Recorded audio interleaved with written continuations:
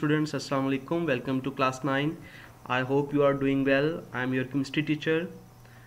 Today we start our video lectures, and this is the first lecture of chapter number 6, solutions. In this lecture we discuss about the solutions, components of solution, and the types of solution on the basis of saturation. We have already studied chapter number 1 to 5 in grade 8.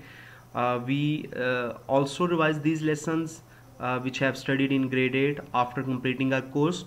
Let's start our lecture. What is a solution? So students, solution is a homogeneous mixture of a substance that have uniform composition throughout. So students, हमारे पास जो solution होता है वो homogeneous mixture होता है substance का, और इसके अंदर जो इसकी composition होती है throughout same होती है. यहाँ पर आप इसकी example भी देख रहे हैं. अगर शुगर को वाटर में डिज़ोल्व करें तो हमारे पास शुगर सॉल्यूशन बनता है, और आपको कहीं पर भी शुगर के पार्टिकल्स जो होते हैं इस पूरे सॉल्यूशन में अलग से नज़र नहीं आते. It's mean it have a single phase solution. So students, first हमारे जहन में जो क्वेश्चन आता है, why solutions are important for us. तो solutions are very important to us. If we look around, we have encountered many substances in our daily life such as air. Air is a mixture of gases. Soft drinks, we also say that carbonated drinks is a mixture of gas in liquid. And other examples of, we have already seen many number of solid solutions in daily life. For example, brass is a solution of copper and zinc, steel and German silver, etc. So students, अब हम देखते हैं हमारे पास solution के components कौन कौन से होते हैं, किन चीज़ों से मिलकर सॉल्यूशन बनता है. अगर हम प्रीवियस एग्जांपल को ही दोबारा गौर से देखें तो हमने बोला था कि वाटर एंड शुगर. तो sugar is a lesser amount in this solution and water is a larger amount. So students, इसी तरह ये इसके दो कंपोनेंट्स होते हैं main. Solute in a solution the substance that is present lesser amount. वो चीज़ जो सॉल्यूशन में कम मिकदार में होती है वो हमारे पास solute कहलाती है. So in this example, sugar is a solute, and in a solution the substance that is present in larger amount is called solvent. और solution में जो चीज़ ज़्यादा मिकदार में होती है वो हमारे पास solvent कहलाती है. For example, water is a solvent in this example. Another types of solution we have discussed is the aqueous solution. This is very important solutions, and they have play very much important role in daily life. Solutions in which water is a solvent is called aqueous solution. Aqua is a Latin word, or which means water.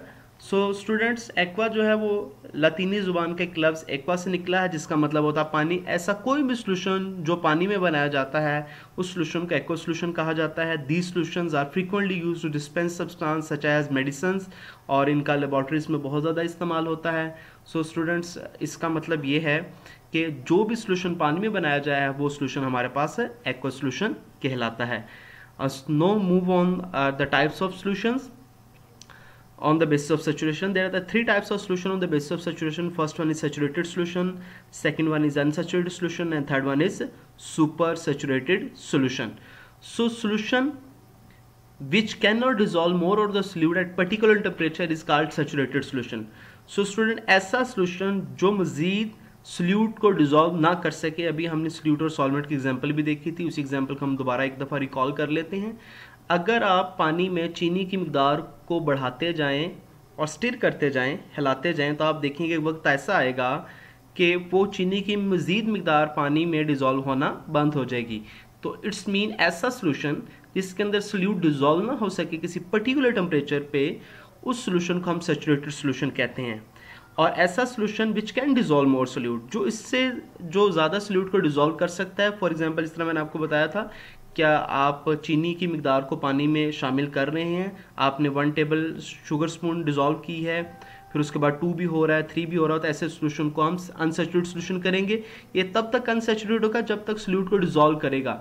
जैसे solute को dissolve करना बंद कर देगा तो हमारे पास वो saturated solution की एग्जांपल बन जाएगा.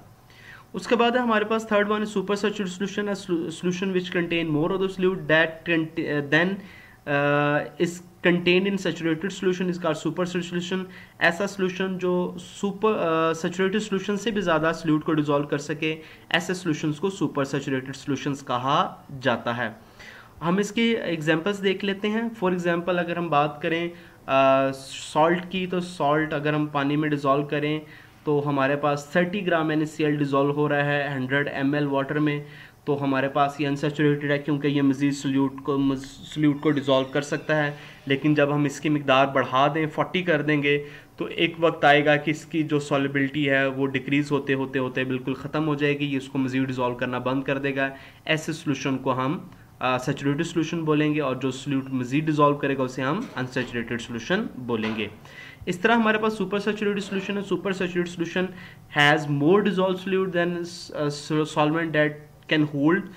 When disturbed, all the solute above the saturation level comes out the solution।